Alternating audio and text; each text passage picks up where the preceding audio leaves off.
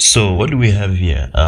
September 2021 trial examination, grade 12 mathematics. We have a log function here, and it has an equation h of x, which is equals to the log of x base a. And then 7.1 says let's calculate the value of a, right?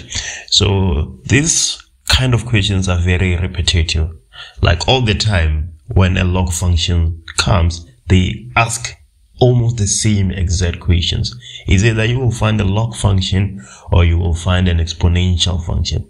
They are always almost the same all the time. You're going to have to find the value of a, which is part of the equation. And then the way you do that, you take a point on the graph and you substitute it, and then it becomes easy to find a. So there's a logarithmic rule that we're going to use in this question. Let me show you the rule I'm talking about. So we say that log of a base b, if this is equals to c, then a is equals to b to the power of c. This is the rule we are going to be using. So let's do 7.1. So 7.1, we're going to substitute the point on the graph like we're saying, right? So let's substitute point p. Point p, the x value is a half and the y value is -1. And then don't forget we have our equation here, h of x, right?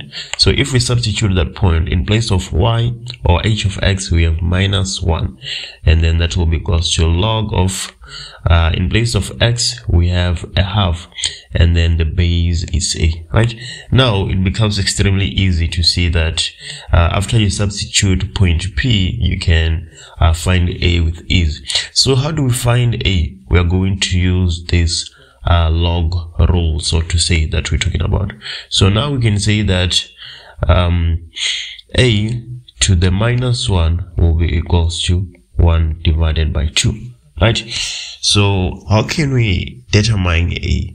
If we write 1 divided by 2 in such a way that it has an exponent of -1, then we can drop the exponents and equate the bases, right? So we're gonna have a to the -1 being equals to 2 to the -1. 2 to the -1 is the same as 1 divided by 2.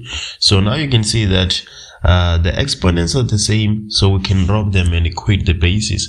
So we say that a is equals to 2. So our equation h of x will now become log of x base 2. So now when you have this 2 here, you can try substitute the x value of p and see if you get -1 for the y value of p. And then if you get -1, then you know indeed what you did is correct. And then if you don't get -1, there is a mistake you made. Let's move forward and do 7.2. So 7.2 is saying let's write down the equation of h inverse in the form y is equals to. So how do you find the inverse of a function? Well, the first step, you'll swap x and y, right? So you swap x and y, and then the second step, you solve for y. And after you have done that, you are essentially done, right? So let's see what we're talking about. So we know that h of x or y is equals to log of x base 2. So let's go ahead and do step number 1, which is to swap x and y, right? So in place of y, we're going to put x, then this will be equals to log of, in place of x, we put y, and then base 2. So now we solve for y, and after we have solved for y, we have essentially found the inverse of our function.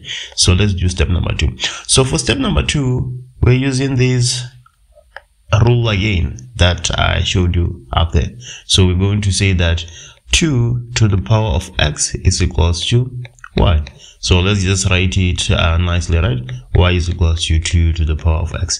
So y is equals to 2 to the power of x is the inverse of our function h of x, right? You just swap x and y, and then after you swap x and y, you solve for y. And let's do 7.3. 7.3 saying write down the domain of the inverse of h. The inverse of h is clearly y is equals to 2x, right? The domain of a function is all the x values of which the function is defined, right? Clearly, y is equals to 2x is defined everywhere, right? If the numbers are extremely large, getting closer to infinity, the function is defined. If x is 0, the function is defined. And even for all negative numbers, the function is still defined. Now we can say that x is an element of a real number, right? Any real number, y is defined, the inverse of h of x. Or you can write it in this notation, right? So we're coming from minus infinity all the way to infinity. Our function h inverse would be defined. But what about this function? Let's say g of x is equals to 1 divided by x. What about this function? What's the domain of this function? Clearly, you should see that at 0, this function is not defined because we cannot divide by 0, right? So when the question says, let's find the domain, you just don't write minus infinity to infinity. It depends on the function. You have to analyze it first. And then 7.4 is saying, determine the values of x for which h of x is less or equals to minus 1. So when you have a log function or you have an exponential function, you basically substitute the equation of that function and solve it algebraically, right?